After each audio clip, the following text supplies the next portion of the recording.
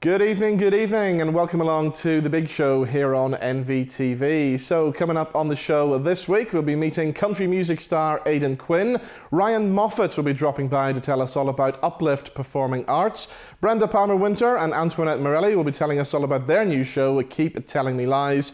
And we'll have live music in the studio from the accordion playing country music star Brandon McPhee. But starting things off this week, some more live music, and this time a band from Belfast are doing really well on the circuit at the moment. So ladies and gentlemen, here are Fox Colony. Tear all the supermarkets down, 'cause they keep breeding round this town. With all the colleagues wheeling cages, the cardboard and them and me have this feeling.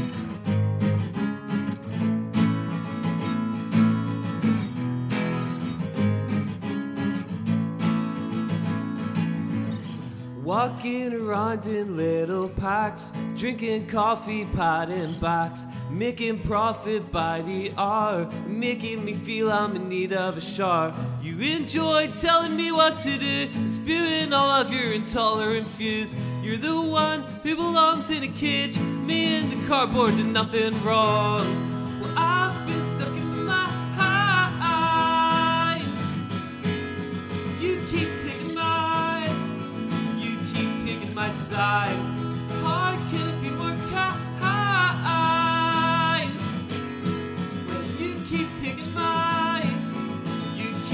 my side?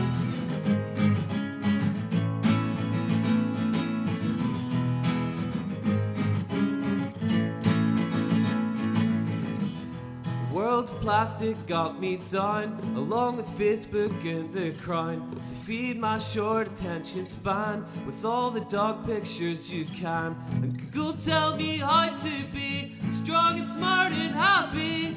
Then sell my daddy for the highest price. Tell him I'm not feeling nice, 'cause I've been stuck into my mind. You keep taking my time. How can it be more kind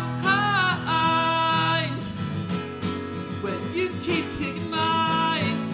You keep taking mine.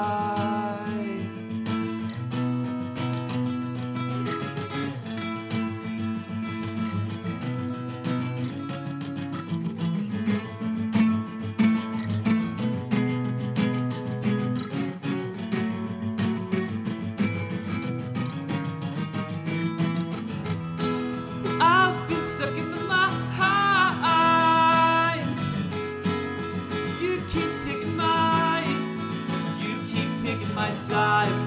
How can it be more kind when you keep taking mine? You keep taking my time. When you keep taking my time.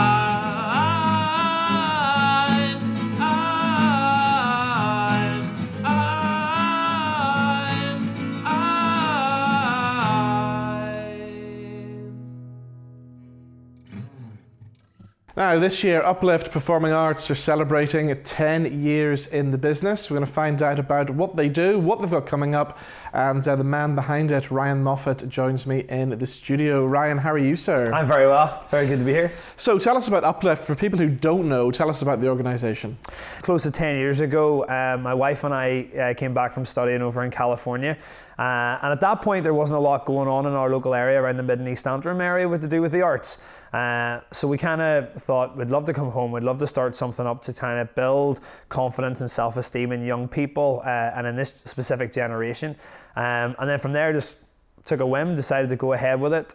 Came back, went to my local church and asked them could we use their venue.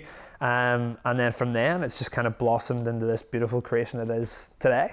So we'll talk about what's happening in just a moment, but let's get a bit about your background story, Sure. because you've had quite an exciting life that's kind of took you all over the world before this, haven't you? Yeah. I was very privileged that whenever I was at Carrickfergus College at the time, I was a percussionist and involved in the music and stuff, and my teacher knew I could sing, and she wanted me to get involved with this group called the Young Americans, who came to the school to do a music outreach program. At that point, I was very much not involved in wanting to get into it, but they did this big drum opener and it got me hooked, and I was very much involved in the workshop from then. Sang a solo in the show, and the director at the time, Jared Sheehan, he really liked my voice and said, is this something you would like to do? Go into the performing arts industry, there's a lot to it.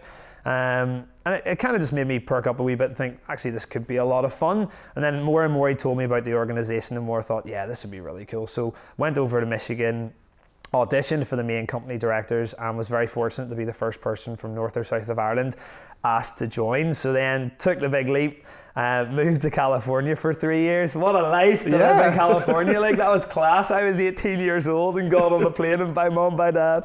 And yeah, just lived the California life and studied the arts. And then towards the end of it, I was able to audition to go out on touring casts, so went all over Europe, teaching it with this organisation, Japan, all over the States, and then for at that time in the group, to go to the Boyne Highland Dinner Theatre was the big one, because it really pushed you as a performer to be the best that you could be. You were performing 6 nights a week, and that was over 2 months, so it was fairly intense as well. And then I was casted to go onto that cast. For me, I'd done a full circle in the group. I'd done everything I wanted to do. But being a bit of a home bird, I kind of thought, let's go back and let's see if we're good. I was going to say, why? You're sitting in California. Why do you decide, let's go home to Carrickfergus? California. And then the worst part is, I married an American girl who's from California and brought her here to Northern Ireland. And how does she feel when she arrives in Carrickfergus? She's all right now. It took her a while to warm, but she's good now. We still get to travel back with the girls and see family and stuff, so we still get that. So obviously things are going really well for Uplift. You're 10 years in the business now. I suppose when you started off, there wasn't many other companies around, so you kind of paved the way for other groups today, didn't you? Yeah, I think there was other little drama societies and things based around areas, but there was nothing that kind of involved all of the arts in one. So the singing, dancing, acting, musical theatre, instruments, the whole heap. And with my training, I kind of thought this is something I could really sink my teeth into. So came back. I knew that Belfast would be a hard market because there'd be a lot of other orchestra companies like the BOC and other things like that are already established in Belfast. So I thought, let's start around the Mid and East Antrim area and let's try and bring it in there and then branch out into what it is now, you know. Tell us about some of the shows you've done over the past 10 years. What's been the highlights? Well, our dinner theatre in the summer is always a highlight. It's always our kind of real intensive one. So it's kind of like a 3-course meal, a 2-act show in the summer. We performed at the waterfront for a group called Focus Fest, which getting into the big waterfront stage was great. And then each year we go back to the Theatre at the Mill to do Variety or Showtime or Broadway Blitz or any of those kind of productions. They're always fab. But I would say the highlight for me is with having the American contact. About 4 years ago, an American exchange artist came over through our council because our sister city is Danville, Kentucky. So they sent somebody over. The mayor at the time called me. We had a show, brought them to the show, and then after the show, the director said, "I need to get you to America. This project needs to come over." And at that point, you're thinking, "Yeah, sure, why not? Okay, all right." Thinking it's a bit of a dream, but literally 2 weeks later, the theatre manager at the West T Hill called me and said, one of our board directors said, "You need to come over here, so we're going to make it happen." And that's been going on nearly 5 years. We have a group going over again this summer. And because of the connection between the sister cities, now Uplift and the West T Hill have this sisister kind of programme. And we'll take casts over there to run our Shamrock programme. And basically it's a big music outreach, but with the cultural exchange. So that's definitely one of the highlights. And you're telling me as well, you've got some kind of summer camp thing running this year as well, haven't you? Yeah. We run a camp down at Ganaway Activity Centre. So again, the American ethos is coming back into it here. You know, that whole camp where you go away from your parents for a week, you do a whole pile of activities, you sleep over, you get your food. So it's the same kind of thing, but obviously then in the morning, you do master classes with our teachers and then put on a show towards the end of the week as well. And then I believe you're going to the Mac as well. Yeah, with the that's show. a really exciting project. Yeah. That's our first time ever going into the Mac. I must say, the staff there are wonderful to work with. They've been really, really great. We're trying to attract an older, more mature cast because the rehearsals are only from the 8th to the 15th of August. So it's a short period of time to put a full 2-act show together. It's very high energy, lots of music, lots of new musicals involved in that. And basically, we've also a guy I used to direct in The Young Americans called Aidan Woods. He's from Canada, but he now works for Fred Astaire's Latin and Ballroom Dance Company in Toronto. And I've managed to get him to come over and help choreograph the whole thing. So I'm like, yes. So that's another cool thing, because then the students aren't just getting the experience of the show. They're getting an experience of an international director as well as us, you know, so that's really, really cool. And will there be a big 10th birthday party this year? Yeah, we're finally getting an office in the centre of Carrick, and my first thing is, once we get it all done up, get the team down and say, right, 10 years, what are we doing? How can we make this really, really special? So keep an eye out on Facebook and all that kind of stuff. Brilliant. Well, Ryan, thank you for coming in. And you must bring some of the cast in next time. We'll promote the show on the Mac for you, definitely. Yeah, absolutely. Great stuff. Thank you. Thank you so much.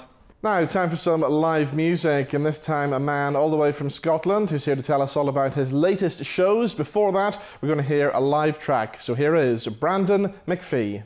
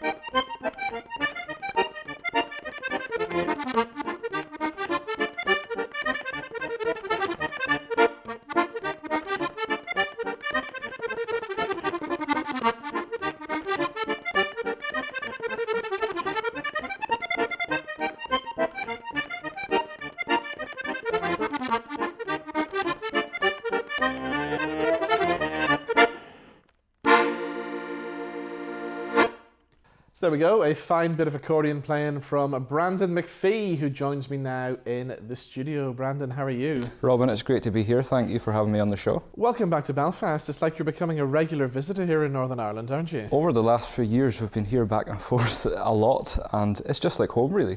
It's always good to be back in Belfast, and certainly everyone's so lovely, as you know already, so it's always good. So tell us about the piece you just played there. The first tune I played was actually the tunes that I won the All Scotland Senior Accordion Championships with. It's a medley of tunes, Bill Black-Stanley, Arlene Bowie and Jim Money. And I learnt this set when I was about 16 and performed it in the All Scotland when I was 17 in the seniors. And it became one of my favourite sets because I ended up winning with the set. So that's will always be a memory I'll always remember. And of course you were performing for many years before that. I think you were 11 when you released your first album, weren't you? Well, I started accordion at the age of 10, and my granddad had taught me my first few tunes on the accordion, and then took weekly accordion lessons after that. And school was all in between this, but the main goal for me from the age of 10 was to become full-time in music, play my accordion, and just as much as I did a lot of hours each day. And later on in my teenage years, the singing came. However, it's always something I've loved. A lot of people will probably remember you from the Jimmy Shand touring show that you had recently as well. That was a big success, wasn't it? We really enjoyed doing the Jimmy Shand story. We're still actually performing that throughout different theatres in the UK and Ireland. Jimmy Shand being one of my all-time heroes, and Will Starr is another accordionist who is up there in my top 10 accordionists. And the Jimmy Shand story was basically to promote the life and music of the great man himself. Yes, and myself and the guys in the band play some of the music in the show that made Jimmy Shand a worldwide name. And we were very lucky to have Dave Anderson on live narration. Now, Dave talked all about his life throughout childhood until his death, and certainly Dave was in one of the lead roles in Gregory's Girl, which is a very famous film. I remember it well, yeah. Is that right? Yes. And he was part of Still Game and some early episodes of Doctor Who. So all this in the mix made the Jimmy Shand story, and our first debut actually was in the Grand Opera House here in Belfast. Right, yeah. And we then did various shows throughout Scotland and theatres, and we're just back from a tour in England, and it's certainly great to see how many people still remember the man himself. So are you promoting a new album at the moment? Well, we've had various albums out. However, the last album, which is All I Want to Do, is actually a mixture. So it's pretty much 70% country music and maybe 30% Scottish music. So I've got a few accordion tracks on there, along with a couple of Scottish songs. In fact, one of them is all about the life and music of Jimmy Shand. So with this and our Jimmy Shand shows, we thought it would be a great idea to record an album of the Jimmy Shand story. Yes. So we recorded all the tracks that we recorded, and it's proved to be very popular, which we're delighted about, because as long as everyone enjoys the music and purchases the music and maybe passes along to friends, that means the world to us and means that we can keep going in future years. I was having a look down the list of all the gigs that you've played over the years as well, and I see Prince Charles keeps popping up a lot. Is he a big fan? Well, he has told me so, which is always a good thing. It was due to Robert Lovey in Scotland who got me the chance to play for Prince Charles in Burke Hall, which is his home in Aberdeenshire. Right.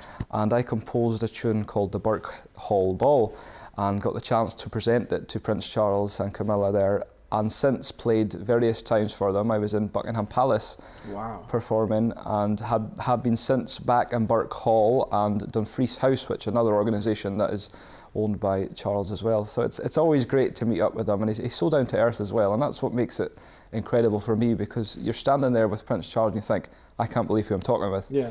And believe it or not, I even got the chance to do a Dashing White Sergeant with him. Right. And Camilla, I got to do a Gay Gordons, which is some dances. Now, I'm no dancer, but when you're in that situation, you just want to have a dance. Yes, yeah. So you're coming back to Northern Ireland for some gigs towards the end of the month, aren't That's you? Right. I believe the dates are the 27th of April. We're in the Denadry Hotel.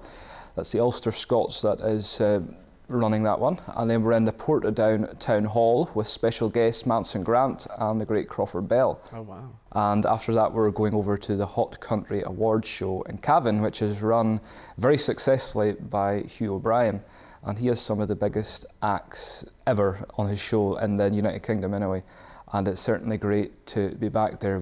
We've been there for this will be our 4th consecutive year there.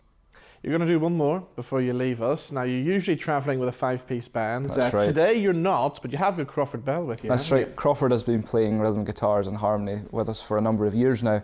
I first met Crawford when I was 11 in Aberdeen, and we've become very close friends and been working together a lot over the years, and it's actually an honour to be seen with Crawford on this video. He's a person I look up to so much and have so much respect for. So what are you going to do for us this time? We're going to do a song that I recorded on my second country album. It was one that was co-written by Billy Ray Cyrus. It's not really been played over in the United Kingdom, I believe, other than ourselves who had recorded it. It's one called The Milkman's Eyes. Okay. Well, ladies and gentlemen, here we go. One more time. Here is Brandon McPhee.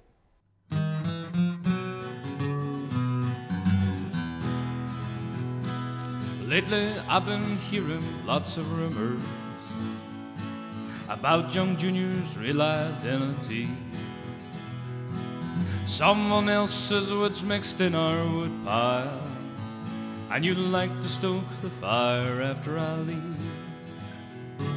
I sure had my doubts and my suspicion, 'cause Junior wasn't hard to recognize. We first brought him home to meet our neighbors. They said that baby's got the milkman's eyes. Well, I know Junior's got the milkman's eyes. This time I ain't believing no more lies. I'm leaving you, there ain't no alibis. I know Junior's got the milkman's eyes.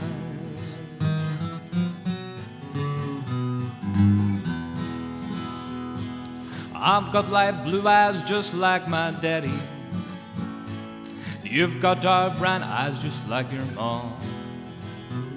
That baby's eyes are green and slightly slanted, like the milkman that comes by when I'm not home. So honey, go and get yourself a lawyer, 'cause there ain't no way that we can reconcile.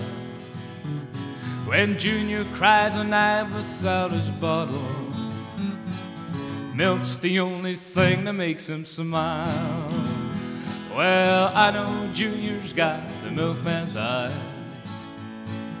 This time I ain't believing no more lies. I'm leaving you, there ain't no alibis. I know Junior's got the milkman's eyes. Well, I know Junior's got the milkman's eyes. This time I ain't believing no more lies. I'm leaving you, there ain't no alibis. I know Junior's got the milkman's eyes. Yeah, I know Junior's got the milkman's eyes.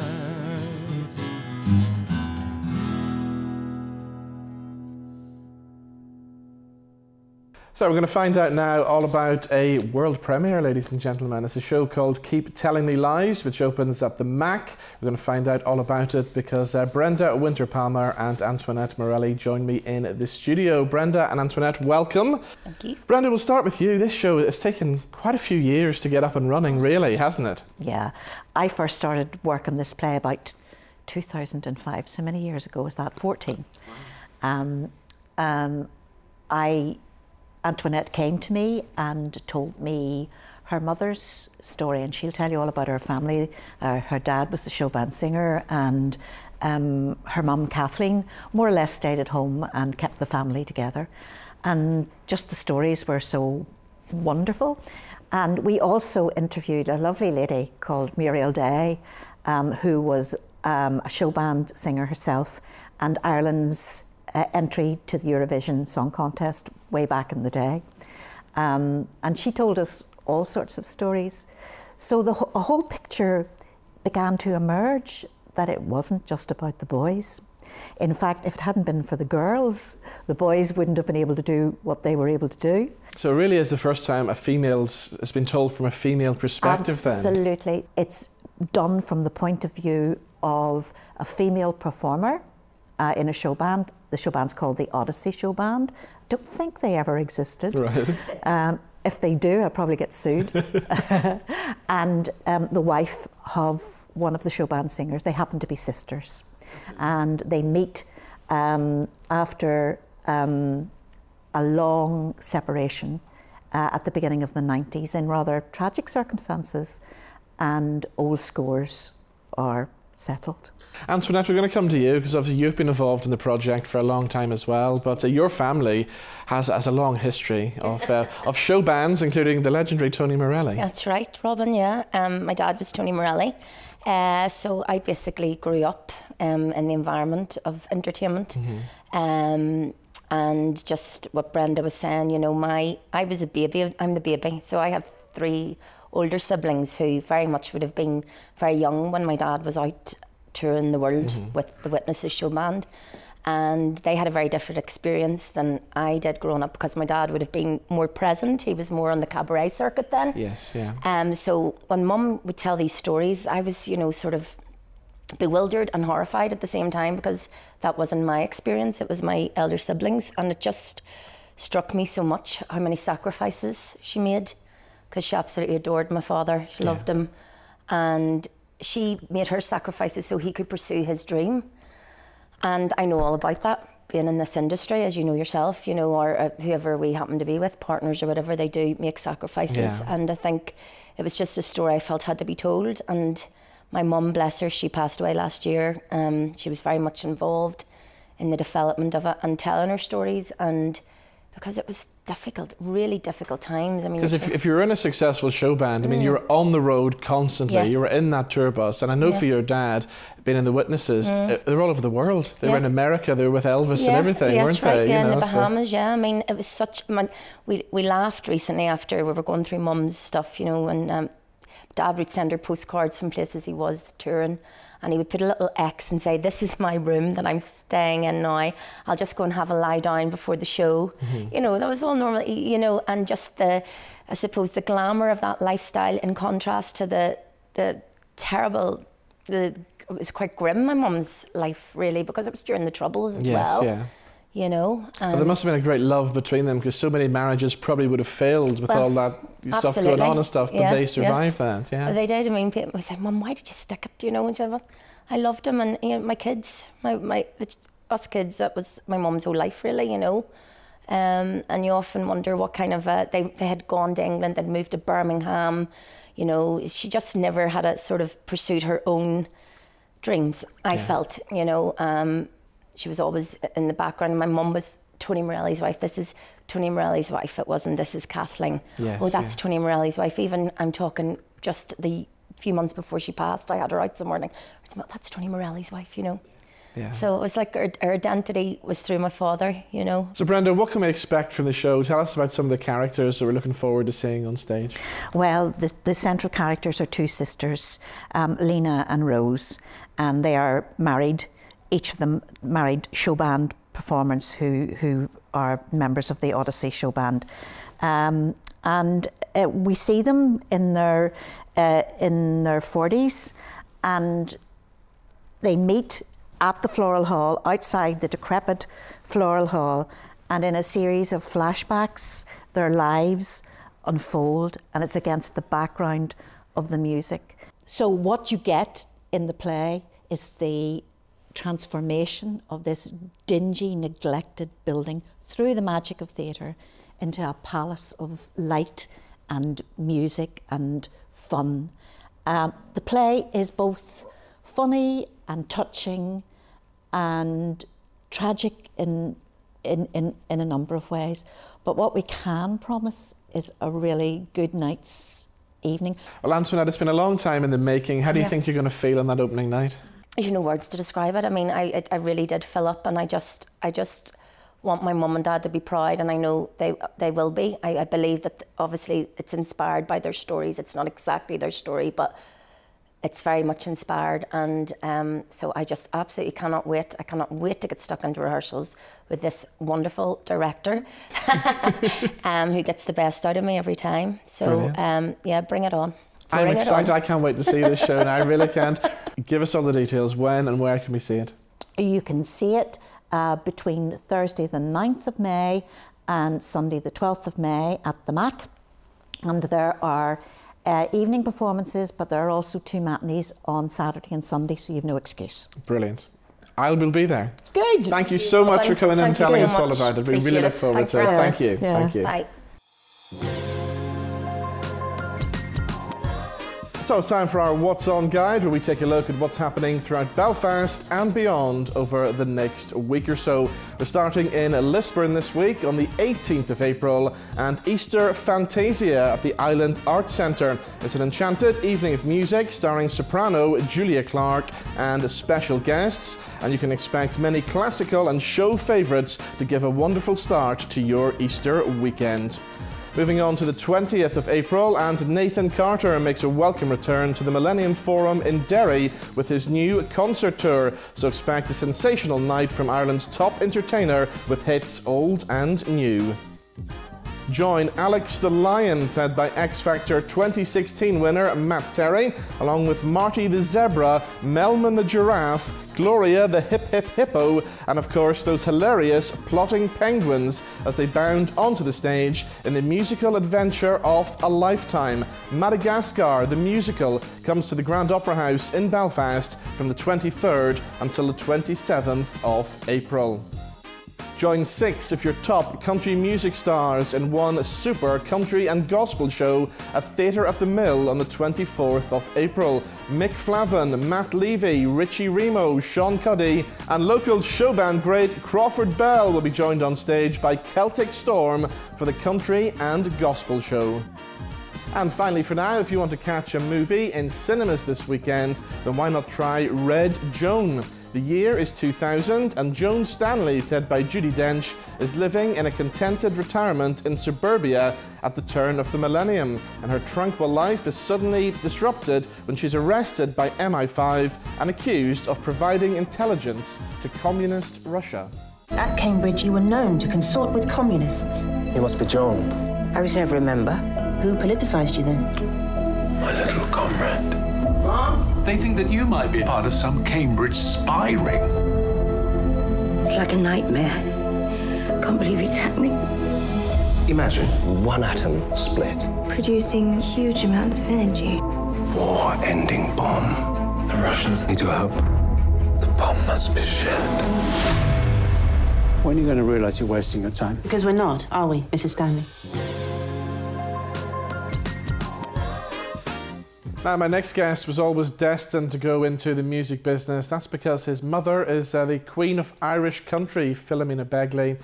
He's also a great singer-songwriter himself. He's got a brand new album out, which we're going to find out all about now, because Aidan Quinn joins me in the studio. Aidan, how are you, sir? Fabulous, Robin. Thank you very much for having me in here today. So you get fed up with people always saying about Philly first, and then mentioning you second? No way. I could never deny my mother. Do you know what I mean? Like, I'll go as far to tell you as you love being known as Philomena Begley's son. Of course, yes, yeah. I enjoy the wee bit of attention. Yes. There's no point in me telling you any different, because I do. Yeah. Like, I would always find there when if myself and the wife was out together, you know, and somebody would come over and say, "Hello, are you Philomena's son?" Sure, that shouldn't be in my night. Yes, I'm happy out. Do you know what I mean? I just enjoy it. There's nobody more prouder of Philomena Begley than what I am. Oh, brilliant. So you must have had a great time growing up with all this country music around you, with your parents in country music, and you must have been meeting all the greats at that time as well. I had, growing up as the son of the Queen of Country Music, it was great. All that era of people, mummies now, I'll call her mummy because it didn't do Daniel O'Donnell any harm to talk about mummy, so we'll talk about mummy. Philomena Begley, Jean Stewart, Big Tom, T.R. Dallas, you know, all the Foster Nallons, all them guys, Rolly Daniels and everyone else, the fun them guys seemed to have when they would all get together. Yeah. There was a great camaraderie amongst the musicians all in back then. And come here, there still is to this day, don't get me wrong. Let's talk about your new album, because it's out now, and it's a real mixture of songs this time round, isn't it? It's everything from old country to new country. There's some original stuff on it, there's a lot of Irish stuff on it, there's gospel stuff on it, and it's just a wee mixture, and I've really enjoyed putting it together. I always thought down through the years that I was always a Merle Haggard fan, I was always a George Jones fan, as most people are, and Gareth Brooks and all. I was going to say most recently, but that's nearly 20, 30 years ago. but the Josh Turner, which would be recently, he's only 15 years ago. But I always kind of thought of myself as singing country music, real country music. But then I suppose this past few years, I kind of discovered that I can have a wee bit of kind of Irish ornamentation. So I recorded a couple of recorded songs like Hard Times, Grace, stuff that I have, as my mother would say, a bit of nya in it. Yes. Do you know what I mean? There's a bit of nya. That's a great phrase, isn't it? I remember one time we were doing I was a judge on a search for a star competition. It was actually down in Wexford, but I had Mary Byrne. You know, Mary Byrne was on the X Factor. She was on one side of me, and there was a couple of actresses from the Dublin show Fair City and stuff with me, and they were looking and they were asking my opinion. Do you see on what do you think of this artist, this act on singing? You know. And I was like, you know, you've got great ornamentation there now, and I like your Irishness. And I was trying to think of, I come from the country. I wasn't educated on fancy words, you know. Yes, yeah. And I was like, the only way I can explain it is you've got a great nya. Well, the whole thing erupted. And it was brilliant because the whole audience was with me because they all knew what I was talking about, you know what I mean? And then Mary Byrne beside me, and poor Mary nearly fell off her seat. She was laughing her way. Could you imagine on the X Factor? Could you imagine Louis Walsh or somebody turning around and going, he should do it, you know, sitting beside Simon Cowell going, there's one thing about you, you've got a great nya. But Mary nearly fell off her seat out of it, but it was great fun. It was great fun. And of course, as well as performing, you're working behind the scenes as well. You have this great entertainment promotions company now as well. Yes, Millbrook Entertainment. Millbrook Entertainment was formed there in 2016. We've been going great guns. Most recently with Cleona Hagan. Yeah. I took Cleona. Now Cleona was a great artist. Just recently finished the Dancing with the Stars there, the Irish version of Dancing with the Stars, and done great. She got to the final of it, which was a great achievement. And things is going good. And of course, you're still out on the road with your mum as well, aren't you? And mum, we're doing a few dates with mum. And most recently now, we're coming up in the near future. I think it's starting the end of May. We're out with Philomena and Ray Lanham and my cousin Andrea. I'm looking forward to working with Andrea. Andrea Begley. Andrea Begley. Of course, my other cousin. Sure, we're all in Malachy Cush. We do a few things with Malachy. You know Malachy, I know Malachy, yeah. And sure, we're a very musical family. So your new album, it's out now, and I know you're promoting the Chris Christopherson song on the album as well. Yes, Why Me Lord. Why Me Lord. Come here. I think when anybody listens to the song, you'll know why it probably would grab you. It's there's a beautiful sentiment to it. It's a great song, and Chris Christopherson. Sure, what more can I say? And whenever I listened to the sentiment of it, I thought this is a song I'm going to have to record. Brilliant. Any gigs coming up that we should know about? I suppose the closest thing, we have the Phil and Ray Lanham tour that's starting at the end of April, and it's happening in all the theatres all around the north. And it's Philomena Begley, Ray Lanham, Andrea Begley, and myself. Great lineup, yeah. And it's always, we do it every year, and it's run by, for any information, look at Michael McGill Entertainment. And we've been doing it now. We're doing it now nearly 10 years. Right, yeah. But it's always been sold out everywhere we go. It's always been sold out this past 10 years, which is a credit to the two acts, Philomena and Ray, and of course Andrea as well. Yeah. And I'm really looking forward to being involved in that. And things is looking good for the future, and I hope the album sells well, and I hope you promote it very well on your show. Of course I will, of course I will. Aidan, thank you so much, and the very best of luck with the album and the tour. Thank you very much for having me. So a big thank you to Aidan, and of course all my guests on The Big Show this week. Now to play us out one more time, here are Fox Colony. See you next week.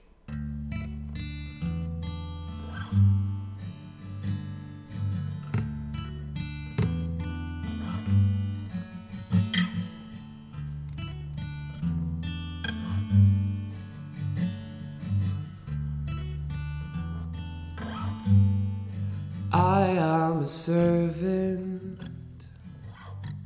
in a room full of kings. I am the laughter that heartache can bring. And I've got your number, so I'm calling you out. You've got a fever, the head full of drought. We are, we are. We are so fragile.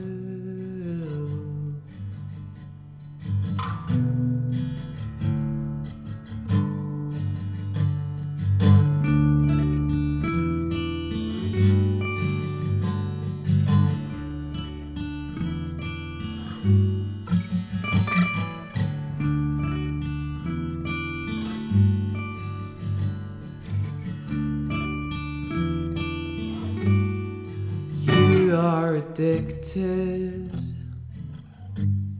to so many things. The truth isn't one of them, or the sense that it brings. We had happier times before they appeared, before complications, before all the beer.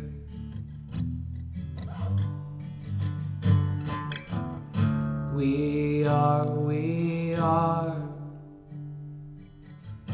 We are, we are so fragile.